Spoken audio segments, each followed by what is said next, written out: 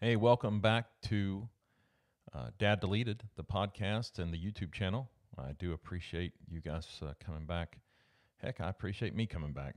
Um, this is one of those things where you realize what a daunting task it is to talk about yourself because as much as you think you like to do it, when you're dealing with something like this, it's not always fun. But, even just from the first episode, I've gotten some positive feedback, and I do appreciate that. The folks that have responded, and look, I'll take constructive criticism if there's something to be had. I want this to be as entertaining, and that's a completely inappropriate word, but it has to be entertaining for people to tune in and for people to stay and listen. So, if you've got something to say, if you've got some constructive criticism, please give it to me because again, none of this is valid or even this is not even a worthwhile venture if people aren't staying and listening to the content and then being able to get something educational out of it. So that's on me as the provider. I'm supposed to be interesting enough. The content's supposed to be interesting enough so that you want to stay and that you want to listen and that then you get something out of it. So, with that being said, the second episode, I'm really going to talk about the the beginnings, right? Like, and I'm going to give like a real quick 5 minute introduction about just the end, and then the end of the marriage, we'll say, um, and then the beginning of the alienation, and it happened very quickly. So, first of all, um, late 2010, um, we separated, and just so everybody knows, this was not some spur of the moment thing. This was not some surprise. Um, I started talking about divorce with my ex-wife probably 7 or 8 months before, maybe even longer.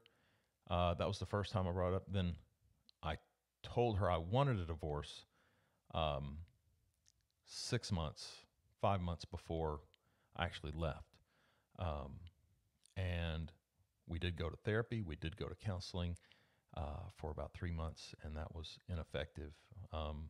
But in all fairness, at that point, I'm one of those people that I'll stay with something for a long time, but then when I make the decision, I kind of make that decision. And so at that point, um, based on why we were getting divorced, I didn't see any change that would be coming, or at least any change that would be true and and honest.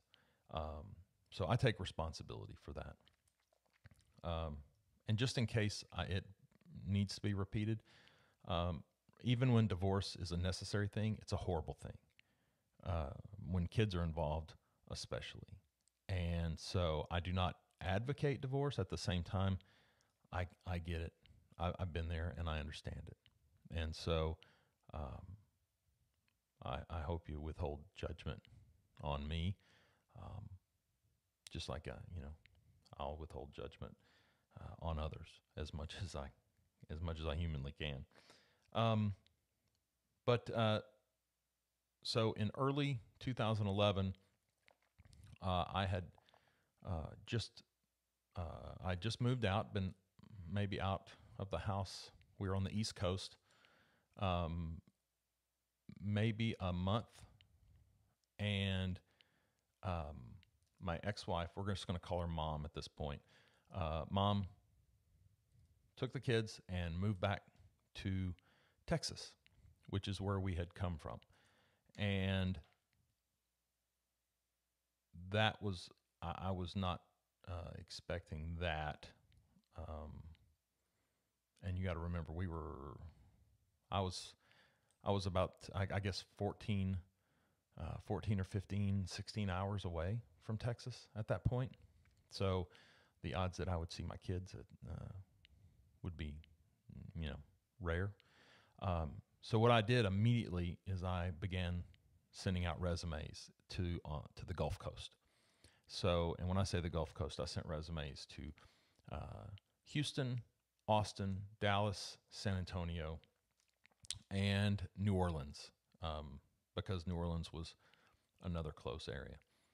And the first and only job offer I got within that time frame where I was looking was for a job in Louisiana. And so that would get me about 4 hours away from the kids. So I took it. And that brings us to the spring of 2011. And very shortly after that, I start every other weekend visitation. And the alienation started very quickly. And at the time, I didn't realize it. I didn't realize that's what it was, and I didn't realize what role my mom was playing in this process. But I'll tell you what happened. So my kids at the time, I had 3 kids, and at the time they were 8 and 6 and 4. And my oldest, who's my daughter, when I would call to talk to the kids on the phone, she wouldn't talk to me.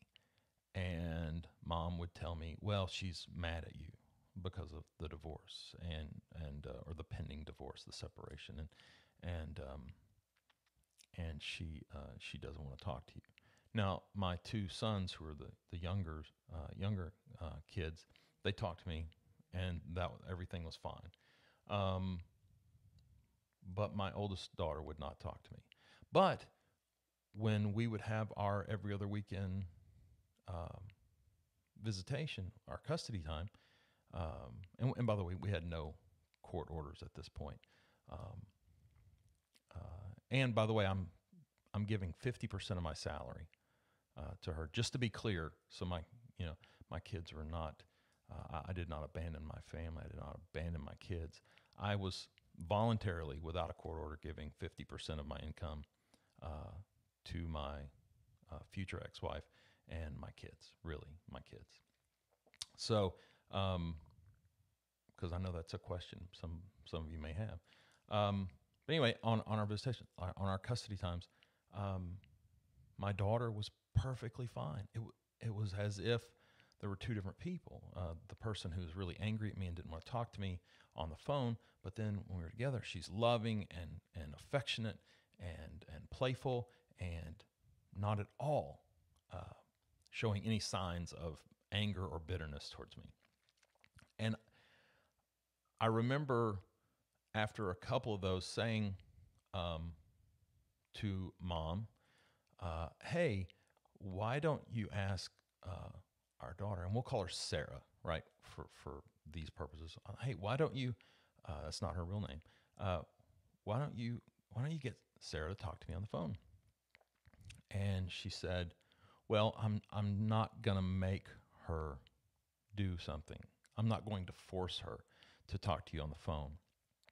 Now, at the time, I didn't realize that, but that is a primo example of alienation, is when a parent uses the excuse that they're not going to force their child to do something. And it's usually something like, it's not, strangely enough, it never comes up when a parent never says, well, I'm not going to force my child to do homework, or I'm not going to force my child to brush their teeth, or I'm not going to force my child to go to bed at a reasonable hour, or I'm not going to force my child to turn off video games. But magically, when it came to, hey, talk to dad, well, I'm not going to force her to do that. And so I said to her, I think it would be, we can't heal, we can't move past this if we don't talk, and I think that would be beneficial for her and for me. And it seems as when we're together, I don't see this issue. And she just said, well, I'm not going to force her. And there's going to be a reoccurring truth through this whole story, which is one of the biggest problems I had is I was far too passive with taking things immediately to a judge to deal with these things. I don't know that it would have made a huge difference in the long run in mom's behavior, but I think if I had the courts involved earlier, there would have been an official trail as opposed to just my paper trail and documentation of what was going on between me and mom. The courts needed to be involved because here's the thing. When these folks, when these moms and dads who are alienating parents, when they go after the targeted mom or dad, the biggest thing they have in their favor is keeping things between you and them, right? Or them and you. Because as long as they can gaslight you, as long as they can make you believe you're the one that's the problem, that you're the one who's crazy, that no, there's no problem at all. I don't know why you're bringing this up. I don't know why you're making such a big deal, right? As long as there's no independent third party, they can do that all day, right? And you're just the one that thinks you're crazy when in reality, there is something going on, but you know, you don't realize how severe it is, and you don't realize what's to come. So my thought to you would be, do not be passive. And I'll give you a name, Dr. Richard Warshak. He is an expert in parental alienation. He's in Texas, in Dallas, I believe, and I believe he's affiliated with the University of Texas. But he has a book called Divorce Poison. If you have not read that book, go buy that book. And by the way, there will be other authors and other experts that I will talk about throughout this podcast. But Dr. Richard Warshak is the first person that I became aware of. And I'll tell you this, if you read his book, Divorce Poison, and then if you are going through parental alienation as a targeted parent, the very first thing that you'll do is you will swear to yourself that your ex has purchased this book and then is using it as a playbook. Because when I first read that book in 2013, that's exactly what I thought. And so anyway, that's just some valuable information for you. So now let's move forward. So that was in 2011. We were dealing with that. Now in 2012, early 2012, the divorce is final. We've been doing, custody. I've got, every other weekend. I am maximizing my time in the summer. I am getting, we're splitting holidays. In late 2012, November of 2012, mom remarries. So now there's stepdad in the picture.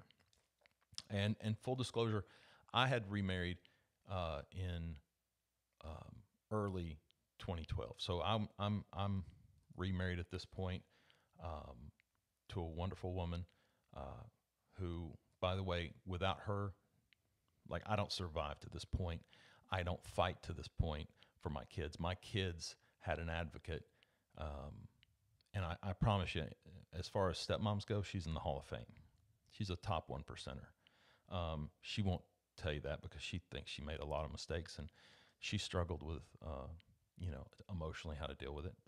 And we'll talk to her at some point. I'll bring her on, and we'll talk about things from the step parents' perspective and how difficult that is. By the way, you think this is tough on the parent that's being alienated?